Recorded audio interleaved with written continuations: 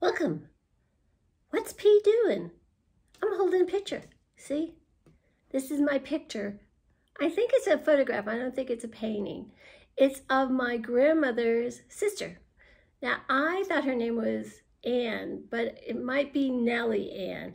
And remember, I told you my grandmother would have been 140 years old? Well, check this out. That's old. And I own this because my grandmother gave it to me. But anyways, I had a thought when I was getting ready to show you this picture. Do you think she's already dead? Because they used to take pictures of dead people because they didn't have any picture when they were alive. So they took a picture of her dead. But I think she's alive. I'm going with she's alive. And she has red hair right up here, which I had red hair, which is why I'm a little ornery sometimes, because redheaded people, they're a little ornery.